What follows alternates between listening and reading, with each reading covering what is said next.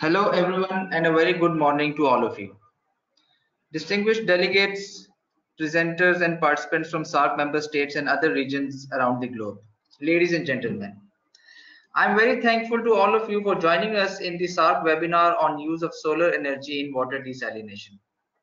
My name is Mohammad Umar Mukhtar, and I am working at SAARC Energy Center as Research Fellow Energy, Transport, and Environment. I shall be moderating today's SAARC webinar as well as presenting the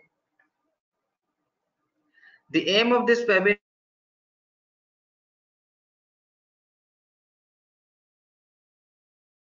opportunities and challenges linked with the use of solar thermal desalination and purification.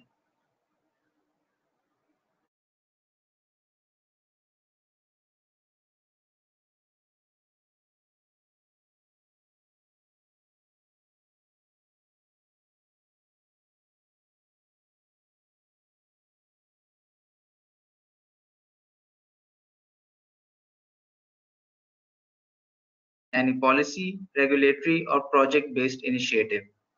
This webinar will also help SEC link up with experts and the professionals of the SAARC region by developing strong networks with the distinguished experts in the field. In the long run, through such insightful webinars, SAARC Energy Center aims to strengthen its bond with global experts and SAARC professionals. South Asia is a water-stressed region, and a water crisis is increasing for many regions in South Asia. Apart from Bhutan and Nepal, South Asia's per capita water availability is already below the world average. Bangalore, Karachi, and Kabul are among the 10 cities in the world that are on the verge of an imminent water crisis. In fact, according to Asian Development Bank, water supply in India may fall 50% below demand by 2030. But with abundant solar energy potential in South Asia, a viable economic case could be built for solar, thermal, and solar PV based desalination. Therefore, this webinar will be an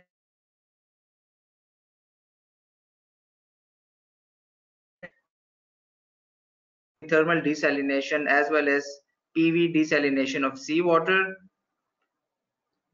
As solar thermal desalination is in its early stages with a few projects recently established, therefore the webinar will not only provide theoretical knowledge but will also share the important learnings from those recent projects and will aim to share with the SAARC professionals the solutions to commonly encountered problems during those projects.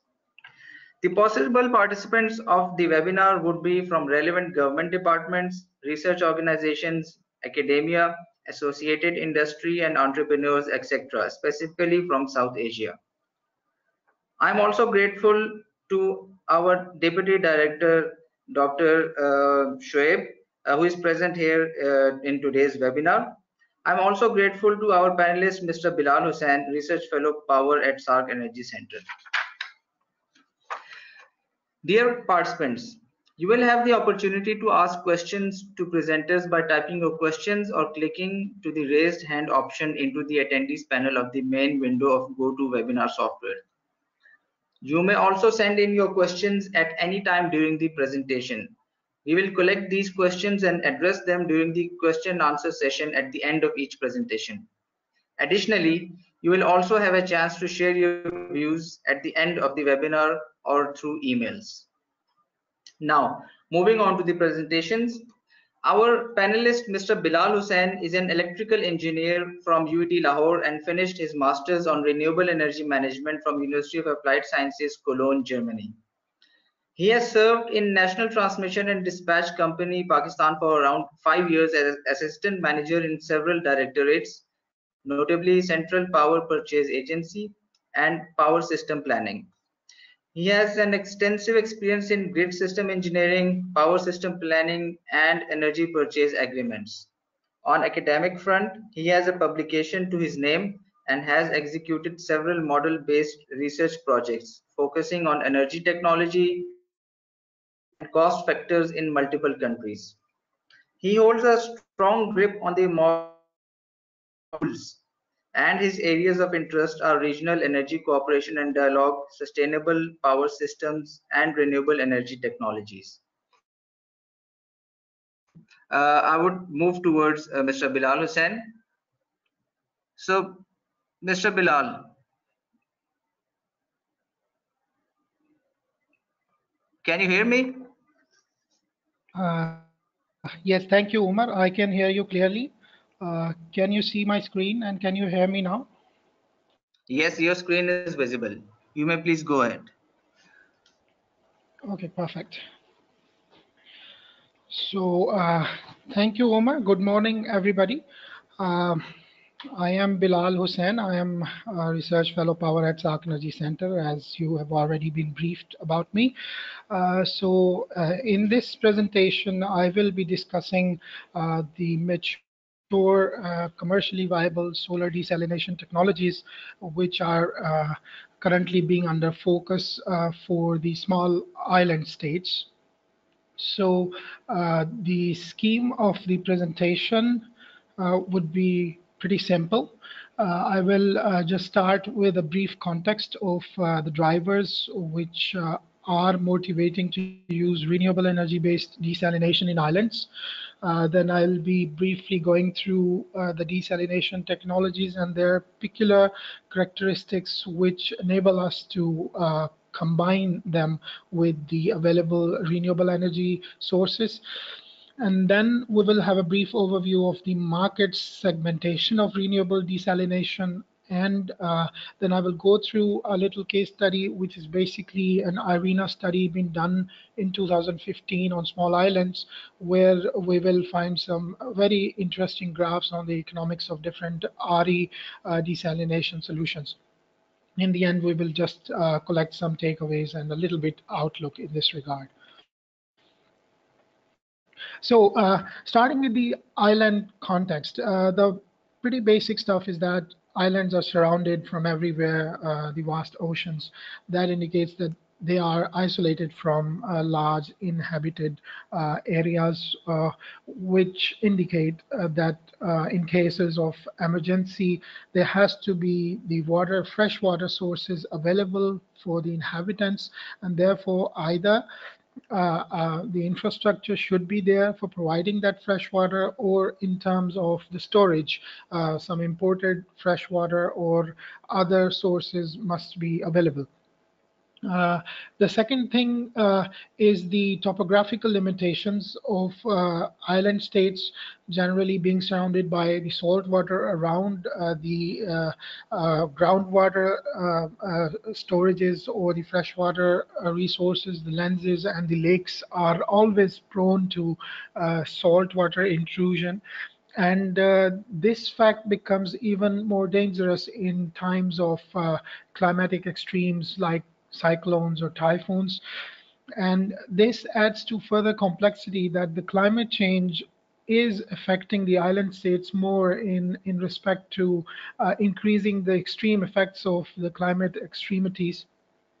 And on top of that, the seasonal variations are already hitting the supply demand mismatch in islands. One particular aspect is the tourist seasons, which can increase or decrease the water demand significantly.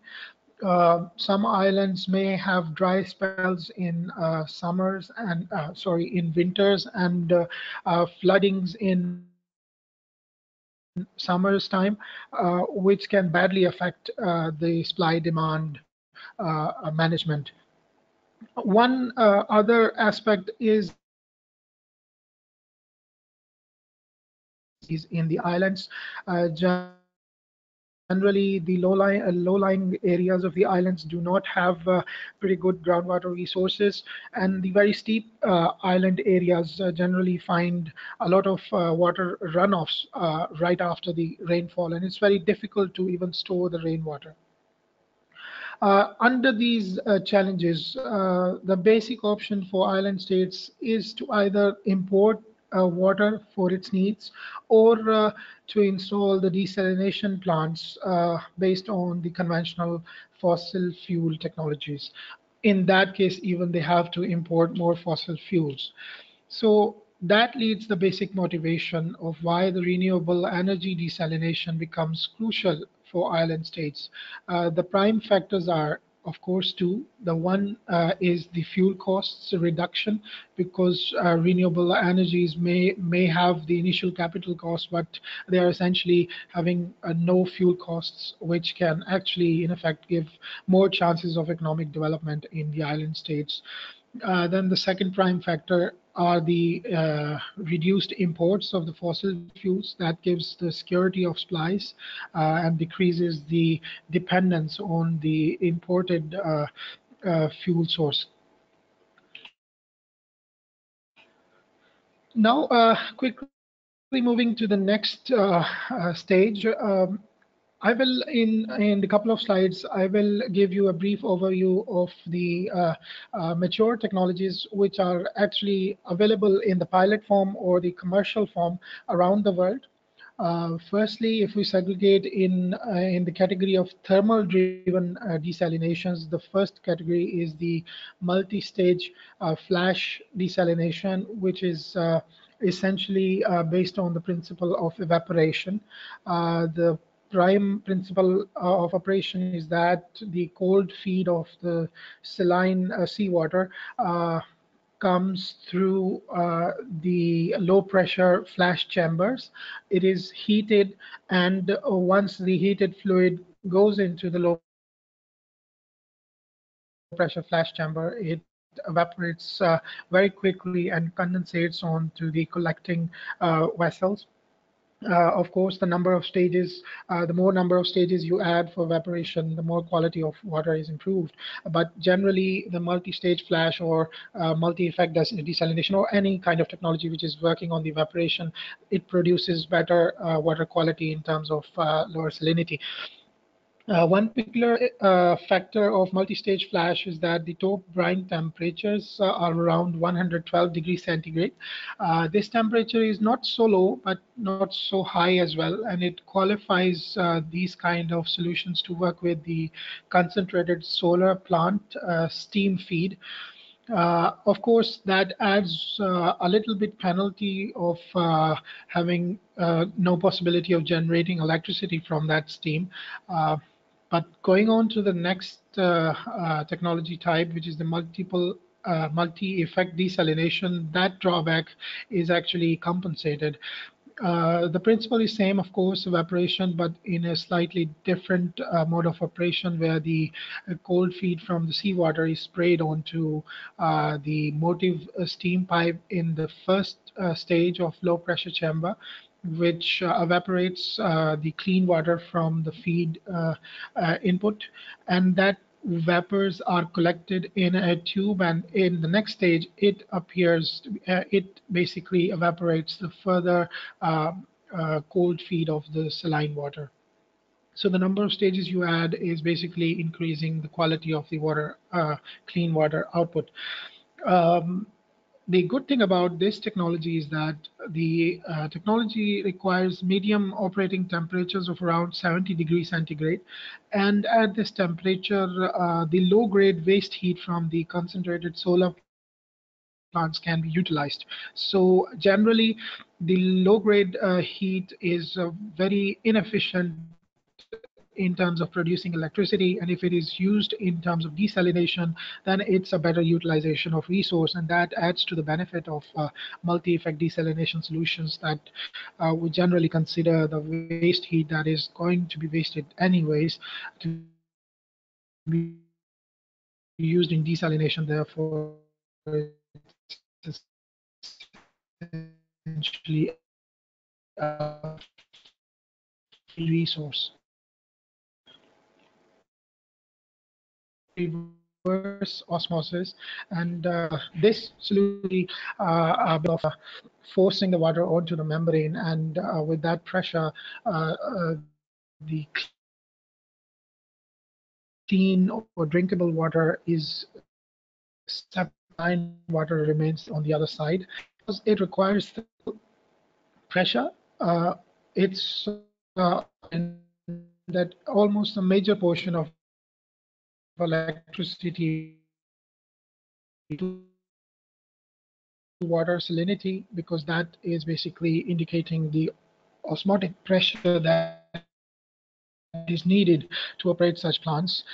And the available technologies today for commercial operations, these plants are sensitive to energy fluctuations, which is in fact an area where it's a big barrier for connecting such kind of plants with the conventional renewable resources without storage infrastructure. Therefore, more research and development is happening on this side.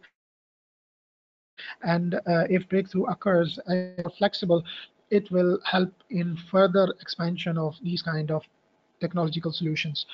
The other type of electricity driven desalination technique is the electrodialysis, which is in fact a principle quite similar to two opposite charge electrodes are given a DC electric supply, and it does the separation work for clean water and the saline water.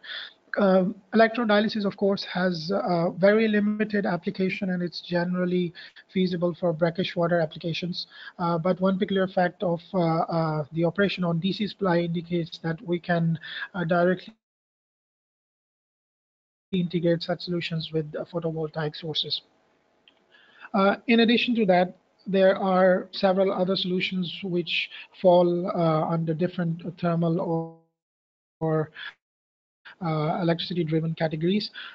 One is to use a mechanical or compression system, which is in fact compressing the clean water and vaporization using the pressure difference. This mechanical or thermal vapor compression system requires energy as well, because it requires a mechanical profile, and more feasibility is there to integrate such solutions with offshore wind. The other technology is a membrane distillation, which is sort of a hybrid between a membrane technological option and a direct electrode distillation technology. and thermalization, then the in terms of vaporization.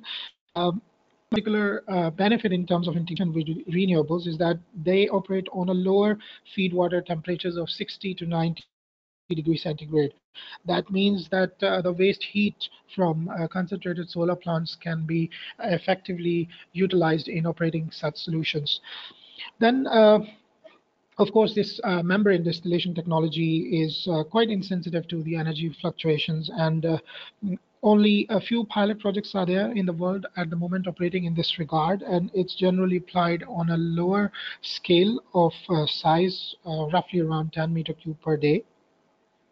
Then the other technology is the open cycle ocean thermal energy conversion based desalination, which takes the benefit of the primary phenomena of temperature gradient as we move from the surface of ocean downwards. Generally, in the oceans, we can find a gradient of 25 degrees centigrade in the depth of 500 to 1000 meters. The principle of the technology is basically the low pressure infeed evaporates by the relatively hot water from the upper ocean layer, and then it expands in a turbine and condenses using the cold water from the lower layer. This technology is pretty much in the R&D stage at the moment. The efficiency is very little, just 3 to 5%. That indicates a lot of seawater has to be processed to get a certain amount of drinkable clean water. But if this kind of technology matures up to the commercial stage, it holds quite a benefit for island states. The other technology is a freezing option, which in fact principally dependent on freezing a certain volume of water where the dissolved salts get separated and can be rinsed out. Freezing is generally less energy intensive. It's almost takes 15% of the energy that is required for vaporization. And it can essentially work with any kind of renewable energy. And in fact, it can work with solar thermal as well using absorption chillers. Of course, it requires more energy than the reverse osmosis based plants, but the freezing technology is also under R&D today. So in this slide, I will just give a brief overview of the market segmentation worldwide and in particular in the small island states. Uh, at the moment, you can see that most of the desalination market is dominated by reverse osmosis plants. Worldwide, its percentage share is 66%, while in the islands it's more, it's roughly around 80%. And the prime reason for the dominance of reverse osmosis plants are their scalability and modular ability. Reverse osmosis plants can be actually constructed in a small scale, medium scale, and large scale. And generally, the islands usually find applications in the small to medium scale, in which this technology is pretty mature on the commercial basis. Generally, islands would go for the small scale options, which roughly cover around 10 to 1,000 cubic meters of water production per day. And the islands where we have more densely populated communities and a little bit central infrastructure, the medium scale desalination plants are also available in the range of 1,000 to 100,000 cubic meters per day. Uh, of course, both of all of these technologies at the moment are dominantly working with the conventional fossil power. After the reverse osmosis technology, the dominant technology is the multi-stage flash desalination. But in the island states, the multi-stage flash and multi-effect desalination are quite at par with each other. And of course, this electrodialysis also finds more applications in the island states because of abundant availability of brackish water. When we talk about the possible combinations of renewable energy sources with different desalination technologies, then I can have I can show you actually a very interesting graph on the left side, which segregates the different combinations in terms of the indirect and the direct usage of solar. In terms of the direct usage of solar, mostly the unconventional types like solar still or humidification or dehumidification technologies are available, and they are available long time, but their scalability is very small, and they are used only for temporary or for remote communities. And for very small scale applications. For the indirect types, we have mainly photovoltaic and solar thermal. And photovoltaics finds applications in respect to reverse osmosis desalination plants, electrodialysis plants, and mechanical vapor compression plants. Um, it's because the photovoltaics are producing electricity only, and the reverse osmosis and electrodialysis are basically electricity-driven desalination applications. Therefore, it's more feasible to connect, and there is no role of heat here. But the reverse osmosis plants definitely require more stable supply sources. Therefore, integrating photovoltaics directly to RO plants without storage is still under R&D. On the side of solar thermal based desalination plants, the variety is more. Solar thermal plant basically produces electricity as well as heat. Therefore, it ideally combines with the multi-stage flash and multi-effect desalination, where both of the resources are utilized. But they can also be used in membrane desalination or thermally driven vacuum compression desalination, and also in reverse osmosis plants. When we talk about the maturity of individual technologies, on the graph on the right side, we can see that on a very small scale or the small scale, the photovoltaic fed reverse osmosis plant supplied with some kind of backup, either a battery or a grid, are the ones which are at the top level in terms of maturity. Small scale applications are already running on a commercial basis, and uh, the medium scale is generally available as a demonstration project. Then comes the multi-effect desalination technologies, which are basically fed through the concentrated solar power plants, and it's basically under the R&D on the medium scale, which also has the promising price favorability. But in the small scale, we can see some demonstration projects around the world as well. I already indicated that an off-grid photovoltaic fed reverse osmosis plant without a battery is very favorable in the future, but because the present RO technologies require more reliable and constant based supply source, therefore this kind of plant is in research and development, and if it has the potential of commercialization, it will give a great benefit to the island states. So if we summarize in terms of fewer technological combinations, I would rank photovoltaic fed reverse osmosis as the most commercially viable solution for the island states. It gives lower cost of water production.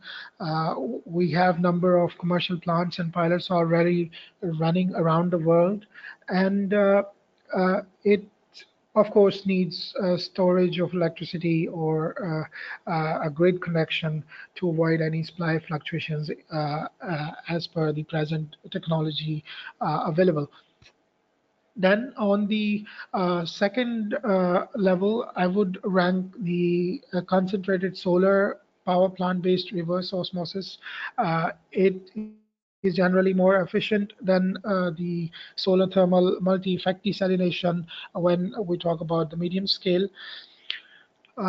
It is, of course, more suitable for the larger scale as well, but it is at present in the research and development and demonstration phase. Then in the third level, it comes the concentrated solar panel-based multi-effect desalination. it finds favorability when the water salinity is high in an area, because with higher salinity, it requires more push against the natural osmotic pressure. Therefore, the reverse osmosis plants require more energy in this kind of situation. Of course, the multi-effect distillation technology has the flexibility bonus and also this provision of simultaneous use of heat and electricity, which is particularly very beneficial for the energy system as a whole in terms of optimum utilization of all kind of resources. So now I will present a few slides on the cost trends, which I have just taken primarily from an IRENA's assessment report on small island states, which was happened in 2015. The report actually compared the renewable energy desalination solutions with the fossil-powered desalination. Comparison was basically done on the levelized cost of water production for a scale of plant ranging between 250 to 2000 cubic meters per day. In this slide, you can see two graphs. The first one is actually showing the levelized water cost for reverse osmosis plants producing 250 to 2000 meter cube per day. We can see that general electricity supply cost in islands can vary from $0.2 per kilowatt hour to $0.5 per kilowatt hour. And against that variation, we can see the levelized water cost can be between $1.5 per meter cube to $3.3 per meter cube. Of course, this is the conventional fossil-based power grids we have in today's world. And on the right side of the graph, you can see the levelized water cost of multi-effect desalination plant with electricity prices in the same range. Here, of course, the horizontal axis is shown in terms of the diesel fuel cost price just to indicate that the fuel cost rise can have a bigger effect on, can have a significant effect on the water cost for the islands. It's also kind of a situation where it becomes a political problem as well. So, for example, for a diesel cost of $1 per liter, we can say that this kind of technology will cost the water production around $5 per meter cube, but the same fuel cost rising about 30%, then it can also have an increment effect of $1.5 on the price of water production. So the first comparison on this slide is basically a grid-connected photovoltaic-fed reverse osmosis solution. The IRENA report assessed two types of plant configuration. The first type is the photovoltaic providing 7 hours of production, and the rest is being fed through the electricity grid. And the cost is calculated using the weighted average approach. And the graph indicates that under this configuration, the cost of water production is roughly around $2.4 to $3.3 per meter cube, which we can see against the reference status quo to be quite comparable. And because it has the other benefits from the climatic perspective, the renewables are already competing with the conventional sources in terms of desalination applications. The other configuration of the same plant is 24 hours supply from photovoltaic with the battery storage provision, and it's an off-grid solution. Under this category, the report assesses that the price of production of water increases almost twofolds, and it roughly comes in the range of $5.5 to $5.8 per meter cube. So therefore, the economic financial viability of this configuration is still requires much more improvement. The second solution that was assessed in the IRENA's report is the solar thermal fed reverse osmosis plant.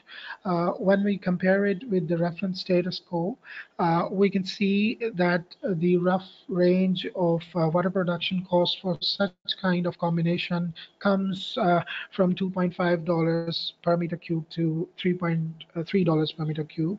Of course, with the increasing norms irradiation of sun, the price favorability increases, and that increases the economic viability of this kind of solution over the status quo-based solutions. Sorry. So the last combination that I would present in this presentation is the concentrated solar plant fed to multi-effect distillation plant. And of course, you can see that against the status quo fossil-powered desalination solutions based on the reverse osmosis, the price comparison doesn't indicate any favorability of this kind of scheme. We can see roughly the range of water production costs are around $5 to $7 per meter cube. But let me remind you that in the previous slide, I showed that the conventional fossil-based power plant feeding to a multi-effect distillation also comes around this range. So if I go back to that slide, I can show you slightly. So in this graph on the right side, you can see the range of water production from the status quo electricity sources based on multi-effect distillation is from $5 to $8.5 per meter cube. So when we see the graph of concentrated solar-fed MED system, in many cases it becomes more favorable.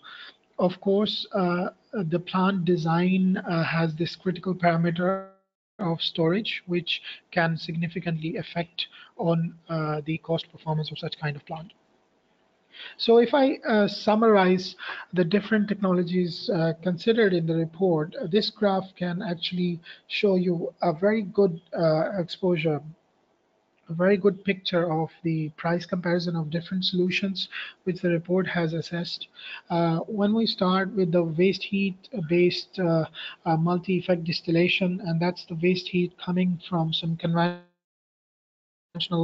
fossil-based power plant, it's the most favorable in terms of cost performance. But then comes in terms of renewable, the photovoltaic fed reverse osmosis plants, which has a favorable cost range from $1.8 to $2.8 per meter cube, which is fairly comparable with the status quo solutions of reverse osmosis in the islands. Then after that, more promising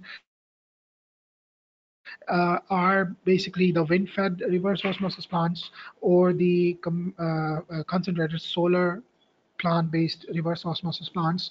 At the moment, the multi-effect distillation systems fed through renewable sources are higher in terms of their price performance. But when we consider the quality of the water coming out from such plants, it's on the higher end because they are based on the evaporation principle.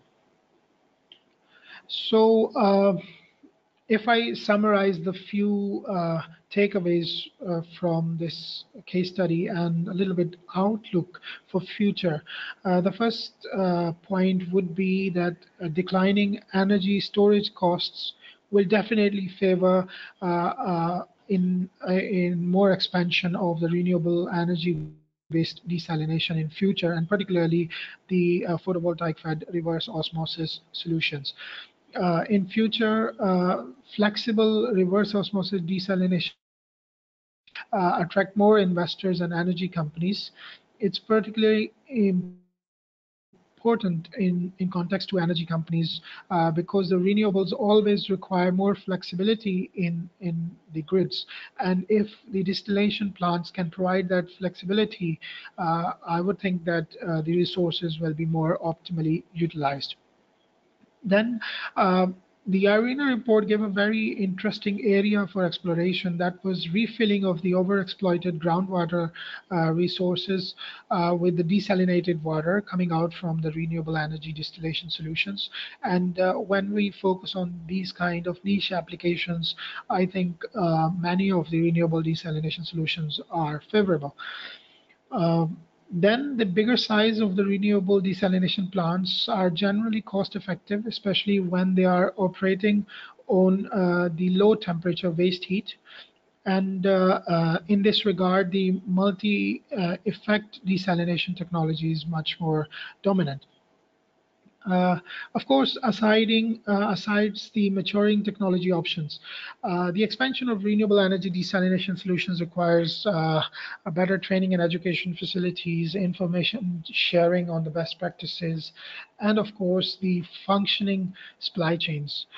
Without that, the expansion of renewable energy desalination will be very slow and may not be returning in terms of future uh, challenges of climate change.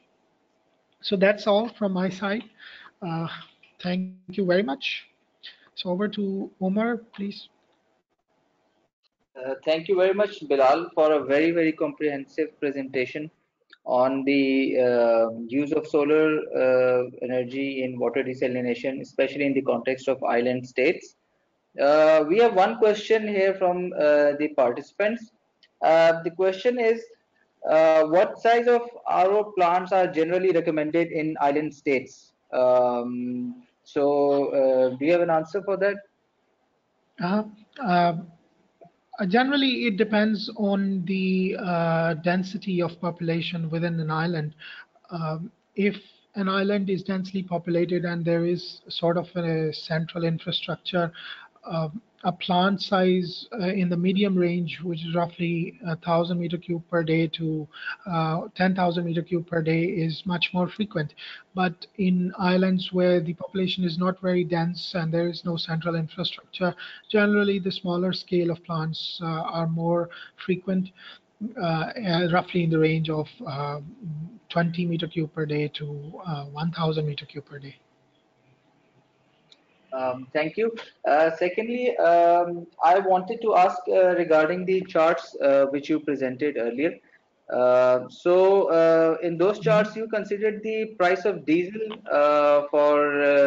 as a comparison with the CSP.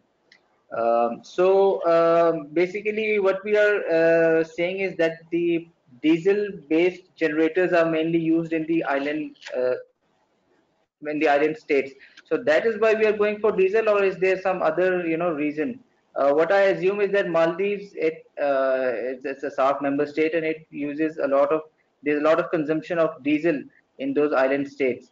Is this the reason why a comparison for diesel is presented?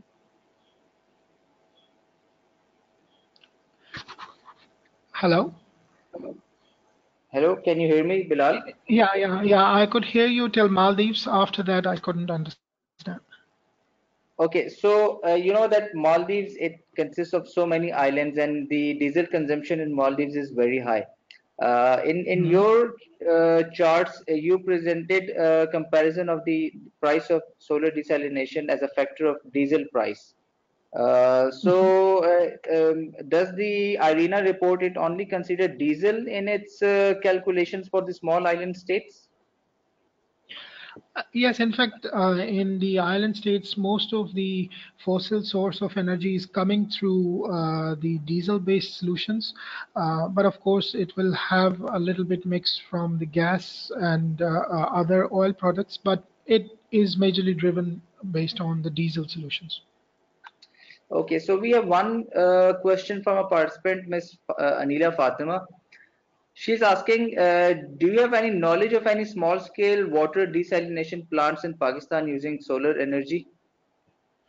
Um, I think there is one which is already developed in this new coastal city we have, but I am not confirmed whether it's based on the solar fed reverse at the moment, but there is a potential for Gwadar to build such kind of plants.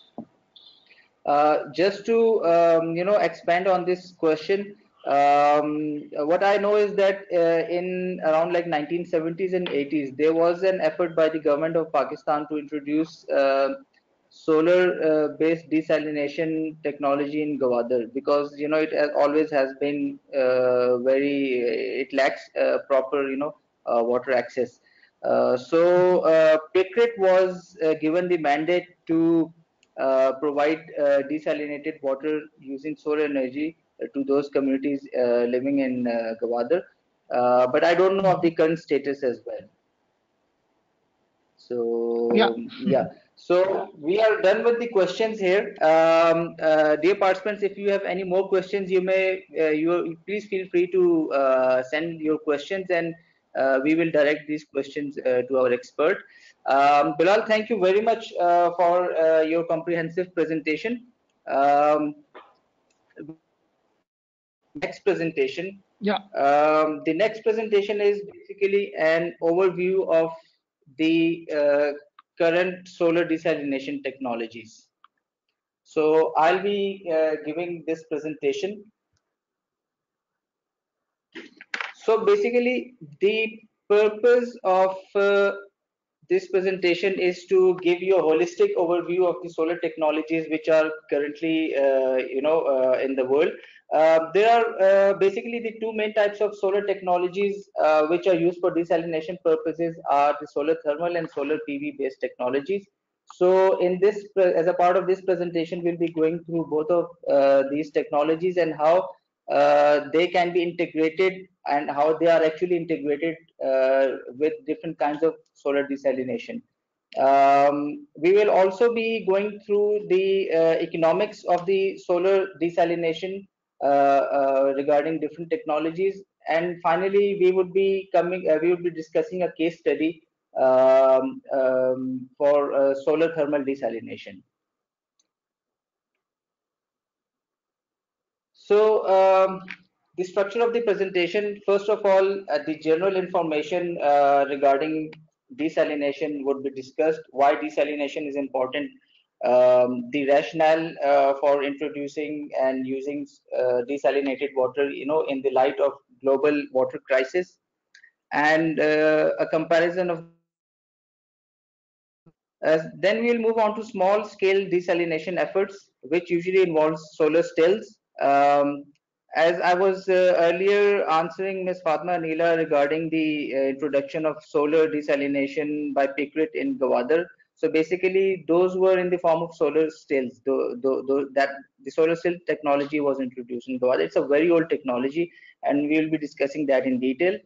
Then we'll move on to the large-scale desalination efforts, which includes reverse osmosis, electrodialysis, multiple effect distillation, and multi-stage flash distillation. Mr. Bilal has briefly touched these desalination technologies, but I'll be explaining these technologies in greater detail. Then finally, we will be going through the implementation of solar energy, the comparative cost analysis, the technical challenges, and the case study. So freshwater resources, basically they are depleting rapidly as the global demand for water continues to increase. Because of rising demand for natural resources combined with the effects of climate change, especially in dry land and coastal inland regions, as a result, 1 out of 11 people lack access to clean water. And this is a problem for both developing nations as well as developed nations. The United Nations Environmental Programme, UNEP, it mentions in one of their findings in 2012 that one-third of the world's population have access to fresh water resources for their livelihood, while the rest will suffer acute water shortages by the year 2025. It means that the two-thirds of the world population would be considered water stressed. By 2025, around 1.8 billion people will also be living in areas of absolute water scarcity. In many arid regions, the surface water resources and shallow wells are being depleted at an unsustainable rate. So, drilling to access the water table is costly and it requires specialized drilling and pumping equipment. Additionally, the shallow wells and surface water resources often contain poor quality water that can be brackish and salty. So this particular scenario and case is very evident in the Middle East. The small states like Qatar, Bahrain, they have even if you manage to find the water resources below the land, those water resources are often of very poor quality, and they can be basically considered brackish water. Then consumption of poor quality water can obviously lead to adverse health effects, and almost 3.4 million people die every year from water related diseases. So the water scarcity trend is projected to increase as global population increases. Right now, human population is growing at a rate that puts stress on our current fresh water supply. Currently, global water usage is around 9 trillion cubic meters a year, and this rate is expected to increase by approximately 60 billion cubic meters more per year. As a result, we have to take care of our freshwater resources, and we need to explore new water resources, which could be in the form of water desalination. Let's have a look at the world regions which are deeply affected by the lack of fresh water. As you can clearly see in the infographic, uh, Middle East, North Africa, and South Asia are among one of the most affected regions in the world. Almost 358 million people in Africa, they don't have access to clean water. 180 million people in Southwest and Central Asia, they don't have access to clean water. This clean water also includes not having access to fresh water as well. Then 186 million people in Southeast Asia, East Asia, and Oceania region, they don't have fresh water availability, and overall, around 770 million people lack fresh water access. So, how to address the problem? We have a solution in the form of desalination. The best way to grapple with this situation is desalination, because it can play a leading role in increasing the supply of fresh water in both developing as well as developed nations. Um, let's talk about the definition of desalination. Desalination is the process by which salts and other dissolved solids are removed from water in order to produce water which is suitable for human consumption as well as agricultural purposes. Desalination not only pertains to sea and ocean water, but it also involves the removal of salts from brackish water such as agricultural and industrial waters. Today, developments in desalination technologies are specifically aimed at reducing energy consumption and cost. So, solar desalination is a technique which could potentially reduce energy consumption by desalinating water using solar energy. And there are two basic methods of achieving desalination using this technique, which are direct and indirect solar desalination. Let's have a look at the comparison of desalination for seawater and brackish water, and see that what do we exactly mean by seawater and brackish water. Generally, the concentration of total dissolved solids in seawater is 3.5 to 35 times greater than the concentration in brackish water, which means that the desalination of brackish water is significantly cheaper and easier to carry out. We need to look at the resource availability of brackish water. Generally, it is available in many nations, and the availability is inland, which means that the saline areas, the saline earth, which are affected by the salinity, they usually contain brackish water. But because the concentration is not as high as seawater, therefore it's easier to carry out desalination and much cheaper to carry out desalination for such an area. Finally, before moving towards the technology discussion of technologies, let us discuss the current status of desalination in the world. There are around 18,436 desalination plants worldwide as of 2015, according to International Desalination Association. These have a commissioned capacity of 92.5 million cubic meters per day, catering for water needs of over 300 million people globally. The desalination plants with high production capacities are mostly installed in the Middle East region. Seawater desalination in the MENA or the Middle East region uh, it's on the rise because they have an acute shortage of potable water resources. And the desalination capacity in the Middle East region represents 44% of the global desalination capacity. Currently, there are 2,800 desalination plants in the Middle East region, and it produces around 37.3 million cubic meters per day of potable water. Despite the huge capacity in the Middle East region, other regional centers of activity are also becoming very, very prominent, such as the Mediterranean Sea, the Red Sea, and the coastal waters of California, China, and Australia. The reason why desalination plants are so widespread in the Middle East region is because the countries in the Gulf region they face the largest per capita water scarcity in the world, with an average water availability of less than 300 cubic meters per capita per year. In comparison, right now Pakistan is being talked about as a water stressed region, and we have per capita availability of around 1000 cubic meters per year. So you can well imagine the kind of stress the Middle East region is going regarding water. So desalination is very, very practical in these seas because, especially in the Gulf region, because they have lower salinity than the ocean, which lowers the energy consumption requirement. So this is also a very important aspect. If this generally the seas around the Gulf region they have lower salinity as compared to the Arabian Ocean nearby. Now let's move on to the desalination solutions. First, we'll discuss the small scale desalination solutions for single family and small households. So the major methods of providing fresh water for inhabitants of rural areas include drilling, piping, trucking, resettlement, and desalination.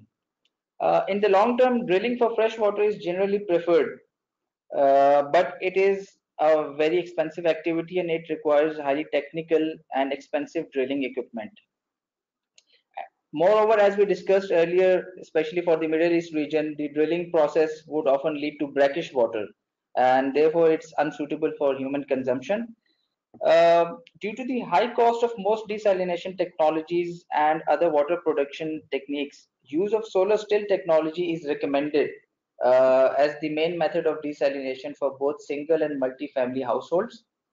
Solar stills are best utilized in situations where the demand for fresh water is very small and the land is inexpensive. Solar stills are themselves a very inexpensive technology and they require very less technical knowledge to design and construct. And they can help promote self reliance and enable small rural communities to develop further. The desalination technologies for larger operations have a significant capital cost and energy requirement. And for the larger the cities and towns, the European Union funded a report which assessed that the best low cost and effective desalination method for local urban areas is electrolysis. For rural areas, the recommended technology is solar still, and for urban areas, it's the solar dialysis method. Moving on to the technical aspects of solar stills.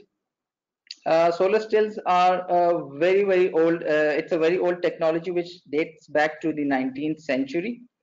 A solar still is made of an airtight insulated basin, as shown in the picture, that is covered with tilted glass sheet, and the water is heated inside the transparent glass or plastic cover and is absorbed by salty or brackish water in the basin, so that the water is heated and evaporated. The water vapor condenses at the inner side of the glazing and evaporates at the outer side of the glazing. Basins are painted black in order to increase solar absorption, and long wavelength radiation cannot pass from the solar still through the glazing. In other words, the greenhouse effect makes the solar still look like a heat trap.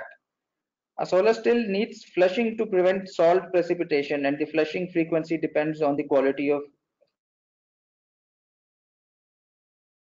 fresh water. Currently, freshwater production varies anywhere between 2 to 7 liters per day, and these water production variations are due to the design and geometry of the solar stills.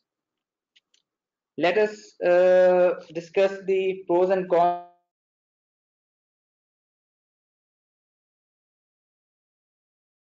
Solar stills do not need chemical treatment in order to pre-treat the water.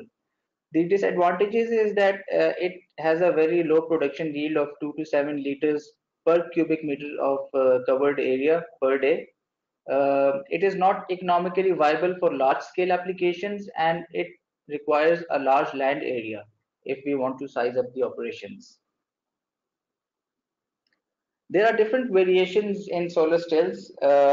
Mainly, solar stills can be classified as passive or active stills. Passive stills will use only the solar energy falling into the unit. In active stills, an external thermal energy source is added to the unit to aid heat addition to the salty or brackish water. Additional heat could be provided by a concentrating solar panel, waste thermal energy, or a conventional boiler. Uh, Another classification of solar still is based on the geometry, such as single slope or double slope glazing cover, vertical solar still, conical solar still, and multiple stage solar still.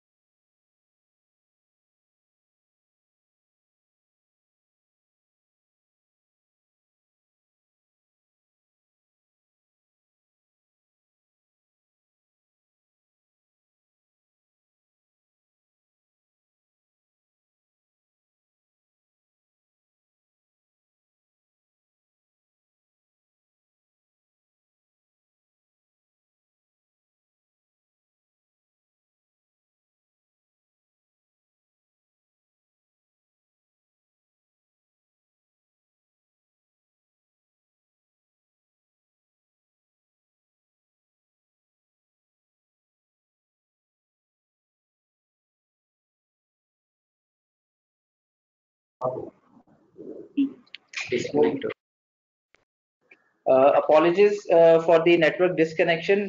We have just reconnected. There was some issue on our end. I hope that I'm audible right now. So I was mentioning the solar still variations. So let me restart this slide. Basically, solar stills can be classified as passive or active stills.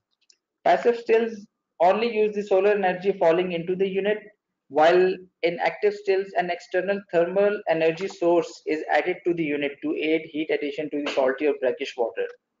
Uh, in the picture in this slide, you can see a multi-stage solar collector. In this solar collector, you can clearly see an external source of heat, which is the sun, a solar heater, which is basically a heat exchanger, and a vacuum pump, which could enhance the evaporation rate. So such solar stills basically they capture more energy, and in turn they increase the overall desalination rate of the equipment. Moreover, there are other variations which could be added to a solar still. For example, the cover. It can be made of glass or other transparent materials and can be given a number of different glossy finishes that vary in efficiency of the amount of water condensed. Moreover, additives can be added, such as solar stills use brine or other substances to aid in water absorption. The spout runoff, after the clean water falls out of the still, the spout runoff can be put through a variety of runoff techniques for further cleaning. For example, slow sand filter. Here we have an example of Aquamet solar still. Basically, it's a portable variation used for seawater and mainly used by US military and life raft survival kits.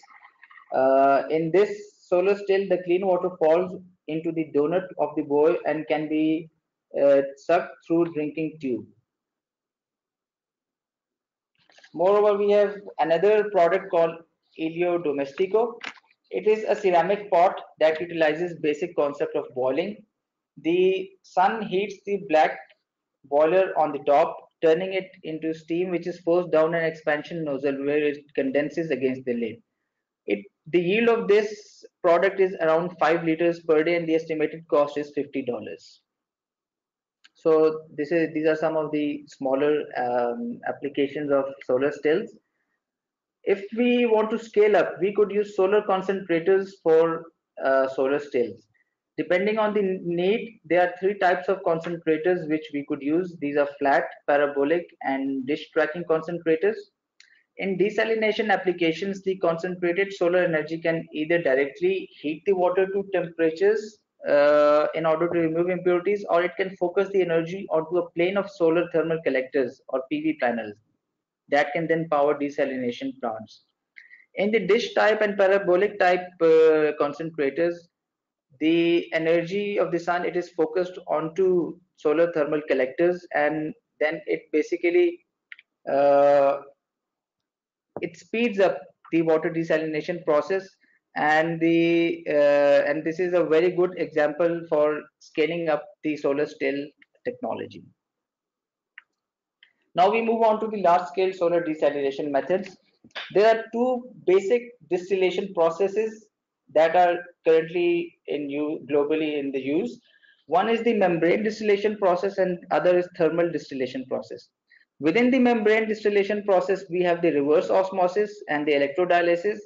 Reverse osmosis constitutes around 60% of global desalination capacity.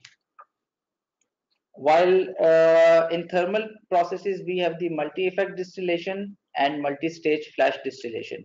Multi-stage flash distillation is the second most popular desalination technology in the world. So let us review the membrane method first, the reverse osmosis method. For understanding the reverse osmosis method, we should first understand the process of diffusion. Osmosis is basically a specialized type of diffusion, and diffusion is the movement of a substance or particles from a region of high concentration to a region of low concentration. In osmosis, two solutions with different concentrations of dissolved solids and dissolved salts, they are separated by a semi-permeable membrane, as shown here in the picture. Osmosis is the natural movement of solvent through the semi-permeable membrane from low concentration of the solvent to the side with a high concentration of the solvent in order to establish an equilibrium. The RO technology is based on the properties of semi-permeable membranes, which can separate water from a saline solution when excess of osmotic pressure is applied on the membrane systems. So reverse osmosis occurs when a force is applied to the site concentrated with the solute, in this case salt, and it causes the water to move towards the less concentrated site of the semi-permeable membrane, thus producing fresh water. The semi-permeable membrane only allows water to flow through, leaving the salts behind. Solar PV powered RO systems are getting very popular these days due to the modularity and easy scalability of both PV and RO elements, while solar thermal RO plants are way behind in terms of commercialization. Many PV based RO systems have been built and field tested, and all of these systems are at community scale, producing between 100 liters and 60 cubic meters of water per day. Let us discuss the key features of reverse osmosis. It is the most common method, as almost 60% of desalination plants in the world are RO plants. Secondly, it's easy and readily available to use. The RO plants can be immediately started or stopped. The RO desalination is also suited and used for small scale plants in rural areas or islands where there is no other water supply available.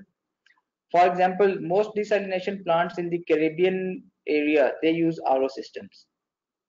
Thirdly, typically a seawater RO plant produces 55 to 65 liters of fresh water for each 100 liters of seawater through multiple stages. So we can assume that the overall efficiency of RO plants is around 65%. Moreover, they have low energy consumption of 3.5 to 5 kilowatt hours of electricity per cubic meter of clean water produced. And the ultrafiltration of membranes and renewable energy is making this technology more suitable. Typical seawater salinity, which is suited to RO system, is around 35,000 ppm of dissolved solids. However, in some regions such as Red Sea and the Arabian Gulf, the total dissolved solid content is higher, around 41,000 to 45,000 ppm. In these regions, therefore, seawater leads to high fouling and high surface temperature. Therefore, appropriate feed water pre-treatment is carried out in those areas prior to RO desalination.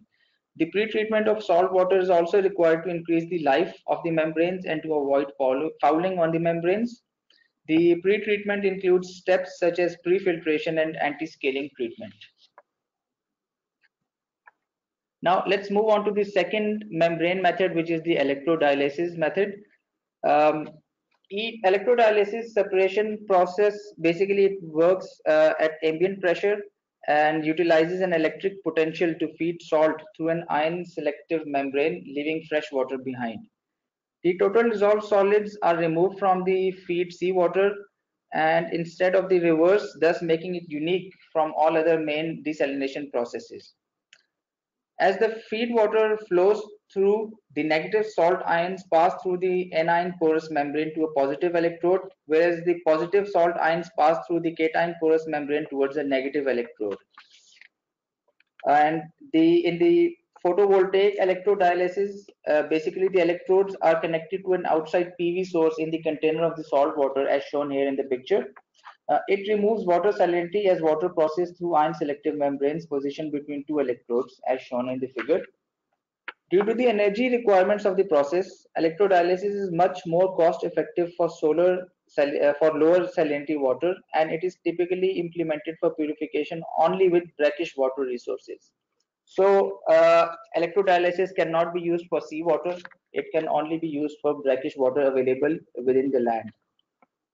Currently, electrodialysis accounts for almost 3.6% of global desalination capacity, and it is suitable for TDS of up to 12,000 milligram per liter, and the energy consumption is quite less, 1.5 to 4 kilowatt hour per meter cube for feed water with 1500 to 3500 ppm solids. And the typical plant maximum capacity could be around 45,000 cubic meters per day. Thirdly, then we move on to the thermal methods. Let's first discuss the multi-stage flash method. The solar powered multi-stage flash method is shown in the picture here. It's type of a thermal desalination that involves a solar source to heat salt water between 900 and 90 and 110 degrees centigrade under high pressure. And it is then passed through a series of chambers which are shown here on the picture. The salt water passes through several successive chambers, each with a lower pressure than the preceding one. This results in even more vaporization of salt water called flash. The evaporated water is recollected and recondensed into refined water. The water that did not vaporize exits the system with a higher concentration and is discarded appropriately as waste, while the refined water is discharged into the municipal water supply as potable water. MSF is a frequently used thermal technology in the Middle East and uses fossil fuels for running the plant. The world's largest desalination plants operate on this technology, with their specific energy consumption in the range of 81 to 106 kilowatt hours per cubic meter, for a temperature difference between inlet seawater and hot brine of 10 to 45 degrees centigrade. Currently, MSF accounts for almost 26.8% of global desalination capacity, and the energy consumption is around 80.6 kilowatt hour of heat plus around 2.5 to 3.5 kilowatt hour of electricity per cubic meter of water. The second thermal method is multiple effect distillation, which is called MED. It is basically it includes heating salt water under pressure, which is then made to flow through a series of chambers. The heat for causing evaporation in the first chamber is provided by solar energy or by combustion of fossil fuels, and vapors thus formed are used to heat the feed water in the subsequent chambers. Here in the attached picture, you can see that a solar field is used to heat the fluid in the first chamber, and basically this is in this MED, the solar thermal technologies such as the parabolic uh, parabolic dishes, they can be easily used for heating the water and heating the input feed. However, in this process, the water vapor from each chamber at high pressure is used to heat the water in the subsequent chamber at a lower pressure than the preceding chamber. And this sequence is replicated, resulting in the separation of condensed water vapor and the production of more water vapor as the stages progresses. Now let's look at the pros and cons of MED as compared to MFD. MED, it operates at lower temperatures of approximately 70 degrees centigrade as compared to MSF, which operates at around 110 degrees centigrade. So it helps reduce the tube corrosion and the likely scale formation around the tube surfaces. Secondly, the low pre-treatment and operational costs of MED, they basically are possible because the quality of feed water is not as essential as in the case of RO processes.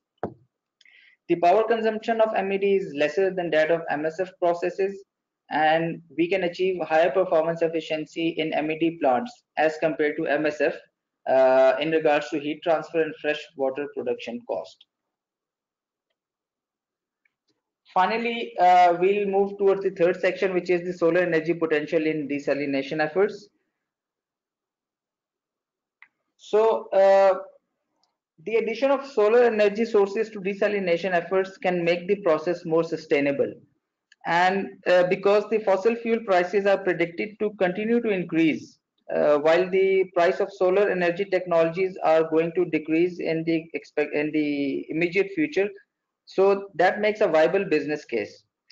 There are two major ways solar energy can be utilized in desalination efforts. First is the distillation processes, which are driven by heat produced directly from solar energy systems. And second is the membrane and distillation processes, which are driven by electricity produced by the solar PV systems. The solar energy sources which are utilized in desalination are solar thermal, solar PV, and concentrated solar power. And solar energy can also be used on a case-to-case basis depending on the sources of energy available in a given area. So, for example, in small island states, the RO technology could be used, while in the brackish water areas, the MSF or MED technologies can be easily used.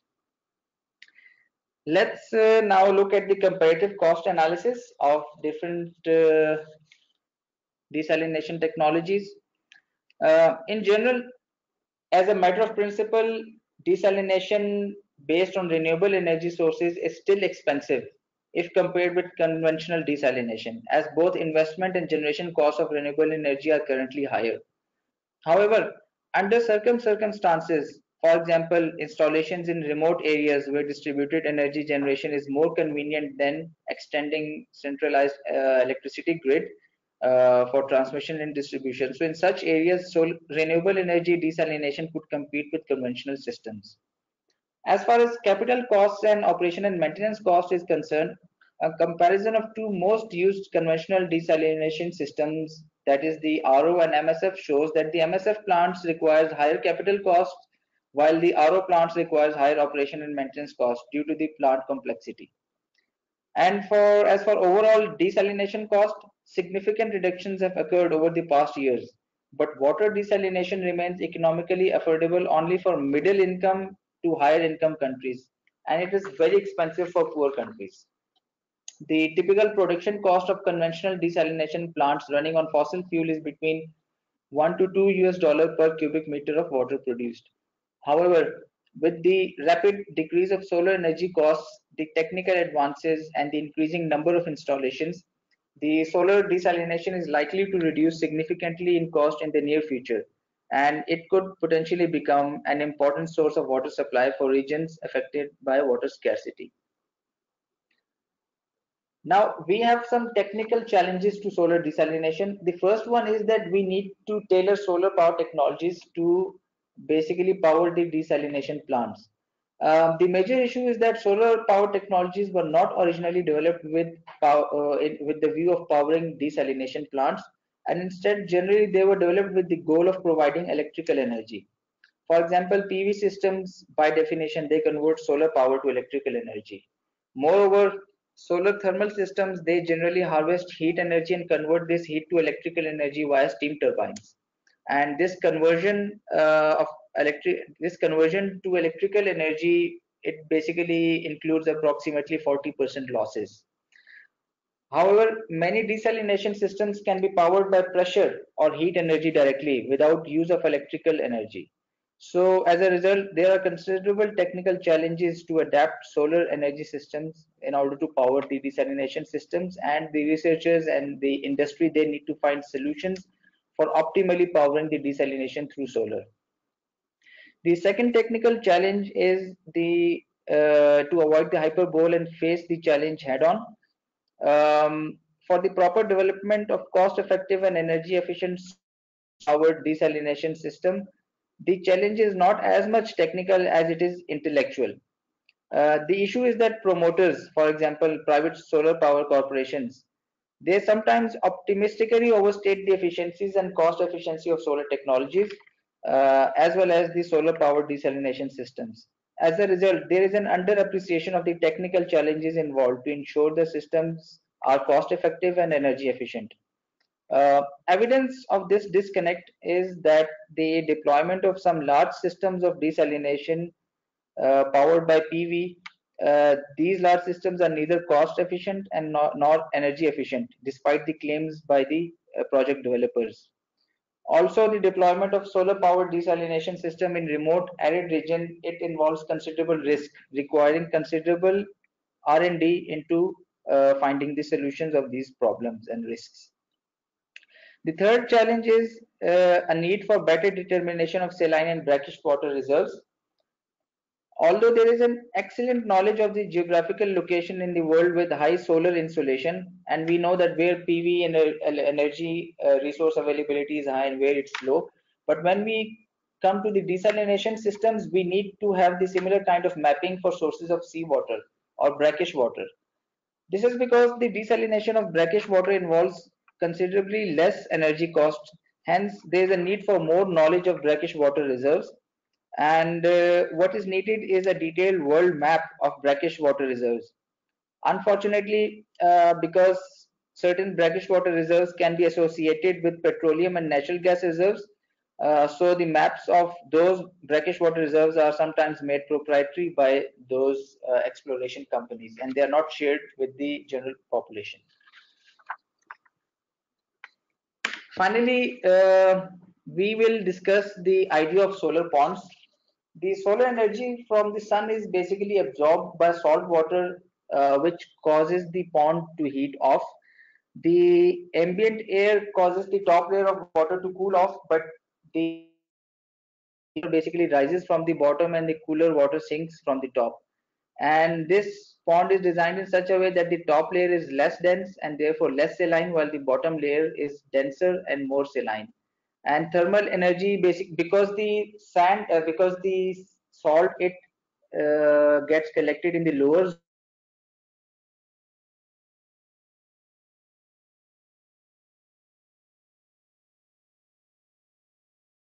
thermal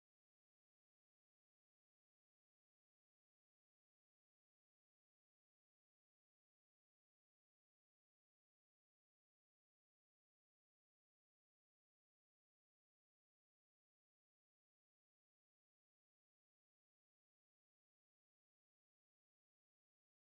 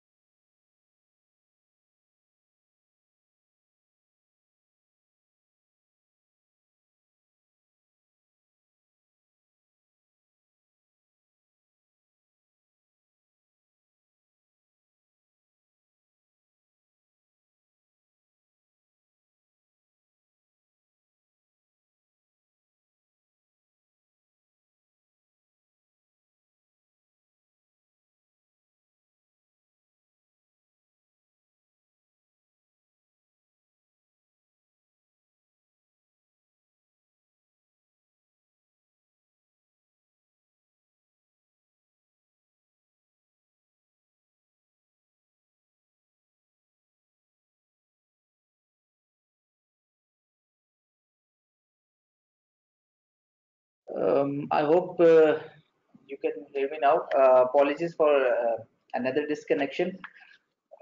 Um, let's quickly move towards the case study of solar water desalination in Al Khafji region in Saudi Arabia.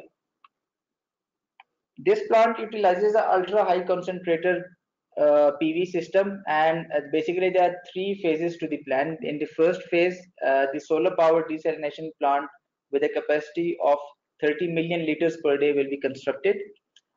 In the second phase, the construction of a second solar power desalination plant of around 3000 million liters per day will be constructed. And in the third phase, the construction of additional solar power desalination plants across Saudi Arabia will be carried out. So all these three phases are projected to be completed by 2020, and as a result, Saudi Arabia will become one of the largest producers of desalinated water in the world. And all this desalination technology, this will be driven by solar PV based generation. Now let's move towards the conclusions of this presentation. So solar thermal, it can either be direct or indirect. The direct solar thermal, it basically condenses and collects the water into a one unit, while in indirect solar thermal condenser, the condenser is connected externally to the collectors. The direct systems are relatively low cost and simple to construct, the example being solar still, but they of course require large area of land and they have low freshwater production. As discussed earlier, they are ideally suitable for the rural areas because the land availability is large and the population is generally, dispersed over a large area. In urban areas, the electrodialysis was the recommended technology. Within indirect systems, MED and MSF are able to produce greater quantities of fresh water, but of course they have a higher capital cost. Um, Secondly, solar panels can be used to generate electrical energy, which can be used for the RO process. As Mr. Bilal in his presentation earlier explained, RO process is generally the cheapest technology for solar desalination right now. Um, the fluctuations in the power generation, they can also be expected as the input of solar energy can change with the weather. And as a result, the power fluctuations could decrease the efficiency of the RO process. However, the battery storage could be introduced, which could deal with these fluctuations. Finally, thank you very much for this presentation. Despite so many interruptions and disruptions, we again apologize for the frequent internet disconnections, and we hope that you did not miss out on any important details. Let's move on towards the questions. Uh, the first question is, does desalination process also remove essential minerals for the water too? This question is has been asked by Mr. Essen. So basically, there are various desalination technologies when we consider the RO desalination. So within the RO desalination process, the essential minerals of the water, basically they are removed in ultra high RO plants. For example, if we take the example of these water bottlers, which provide mineral waters, so in those plants, the ultra high capacity RO with is used. Basically, it strips the water of all kinds of mineral, and later on, when the within the output, the minerals are added separately as per the specifications of that particular company. So that is the case with mineral water, but in desalination processes which are carried out for general population, we can always choose the membranes of such sizes which could allow the essential minerals for the water. So it depends on the type of the application, but generally in RO, the reverse osmosis, the essential minerals are stripped off, while in other desalination technologies, that's not the case. The second question is there any distinctive odor in the purified water? So basically, in all the desalination technologies, the indirect desalination technologies which you mentioned, the pre-treatment and the post-treatment of the water is carried out. Generally, the charcoal filters are used in order to, if there is any distinctive color in the water, that color is removed through charcoal filters. If there is any distinctive odor, that is also used through those filters. Um, Thirdly, the cost comparison of producing water from RO and solar still. So I guess we have gone through this in one of the slides. Let me go through here again. So the comparative cost analysis of all the solar desalination technologies is provided in this table here. This table is basically taken from International Energy Agency, and here the comparison of RO and solar still can be carried out. The water cost for solar still, it's been given as anywhere between 1.3 to 6.5 US dollars per cubic meter of water produced. Of course, it depends on, as we discussed earlier, there are different varieties within solar stills. So it depends on the kind of solar still which you are using, its size, and the kind of material used for constructing the solar still. But generally, the given range is 1.3 to 6.5 US dollars of cubic meter. Um, for solar reverse osmosis, there are different ranges given. Uh, for brackish water, the cost is between 6.5 to 9.1 US dollar per cubic meter, and for seawater, the cost is 11.7 to 15.6 dollars per cubic meter. So clearly, the on a cost comparison on a per cubic meter of water produced, the reverse osmosis systems, they are much more expensive as compared to solar stills. But then again, it all depends on the type of application. If the amount of water required is very less, and you need to provide water to let's say an island state with a population of less than 100 people and large area, then solar stills can easily be used. But if water is to be provided to a population of, let's say, around 1,000 people and more than 1,000 people, solar still would not make a viable business case, as a large area would be required to achieve that kind of water supply. In those cases, reverse osmosis is one of the better technologies, and because the as compared to MED or MSF, the reverse osmosis PV, it is currently in the application stage, while other technologies are currently in R&D stages. So it varies on case-to-case basis. Let me check if we have some more questions. So yeah, we are done with the questions. If you have any more questions, so feel free to write those in the form of email. We'd be glad to answer the provide answers to your questions. Secondly, this particular webinar, basically it's a series of two webinars. So in the first webinar, we covered the overall technical aspects of solar water desalination, as well as their applicability to different scenarios. In the second webinar in this series, we will be concentrating solely on the South Asian region and the SAARC region. And we would be inviting experts who could speak about their experience within the region and the applicability of various solar desalination technologies within the region. So we'll be announcing the dates for the second webinar soon, and this webinar was basically setting the stage for the second webinar. The essential basic overview has been provided, and we hope that you join us for the second webinar as well, so that we could have special experts on board who could answer your questions and who could clear your concepts regarding the applicability of solar desalination in our South Asian context. So with this, I would like to conclude our webinar. Thank you everyone for attending today's session of the webinar. We listened to an excellent presentation delivered by Mr. Bilal Hussain regarding the applicability of solar desalination for island states.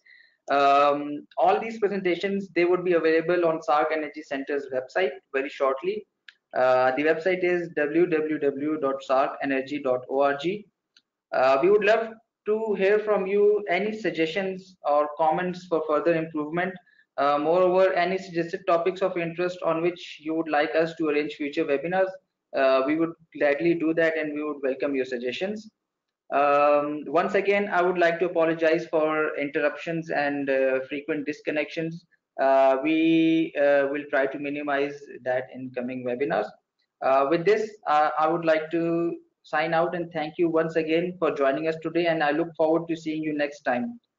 Thank you and goodbye.